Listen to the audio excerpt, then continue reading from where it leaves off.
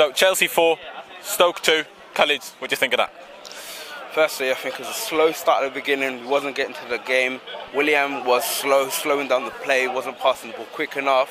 But I thought as the game went on, that we started to pick up, started playing better football, and it came.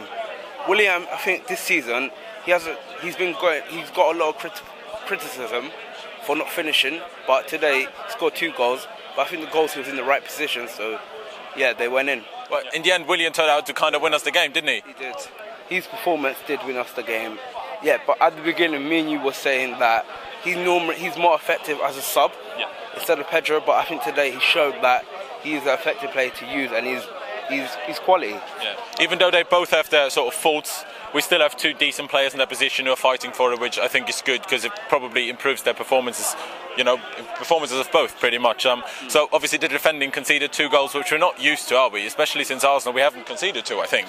So what do you think about the defending? Was it just the goals that we were not so good at, or was it generally?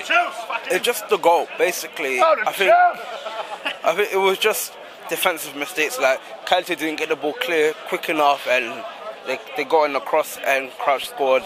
And the corner that they scored, the first goal that they scored, foul by Azpilicueta, they scored a header. Silly foul as well, wasn't it?